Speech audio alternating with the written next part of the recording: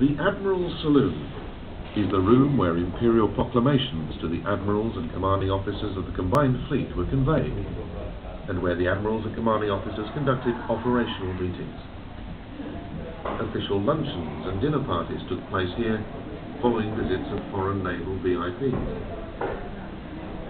2 days before the Battle of the Sea of Japan, the commanders and commanding officers of the combined fleet conducted intense debate in this room on the subject of whether the Russian Baltic Fleet would transit the Tsushima, Tsugaru, or Soya Straits, and where the combined fleet should intercept it.